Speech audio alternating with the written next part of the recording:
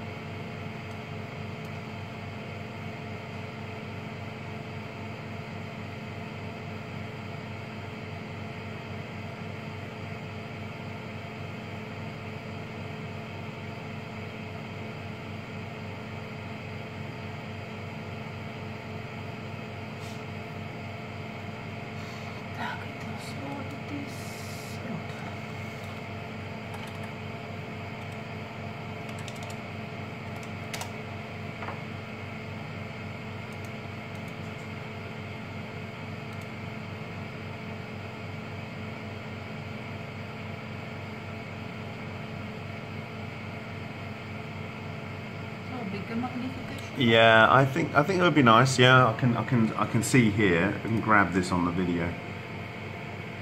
I think we can go in a bit closer. You can actually see in there that there's embedded all of these little spheres.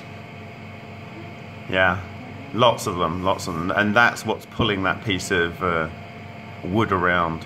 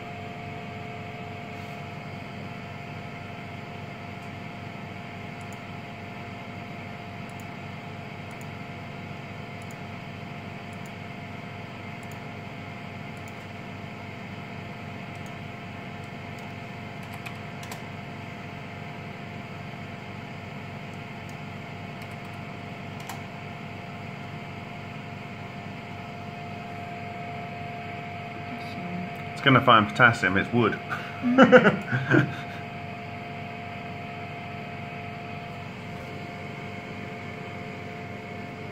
What is magnetic? Iron?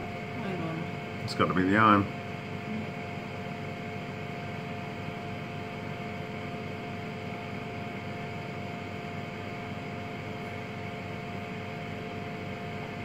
Again, it's just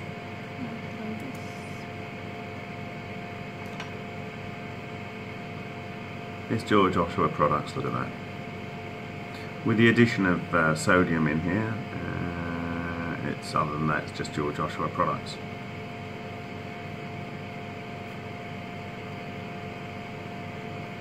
Now, the interesting thing was that Norris Peary said in his microwave reactor, the overwhelming product that he got with electrolytically deuterium loaded palladium, you know, the same 2.45 gigahertz microwave frequency, the main product he got was sodium in abundance. So given that data point, the presence of sodium is not surprising.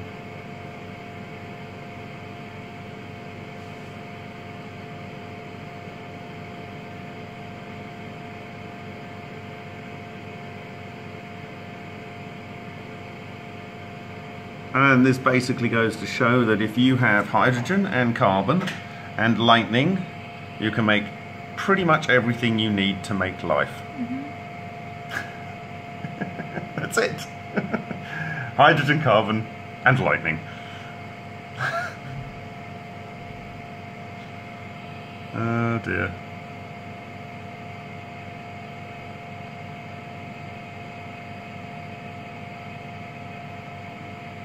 They are silicone balls. Yeah, Small. some spheres of ferrosilicon, I guess. Yeah, and they're very, very well defined. Mm-hmm. Let's see if it's doing the sampling.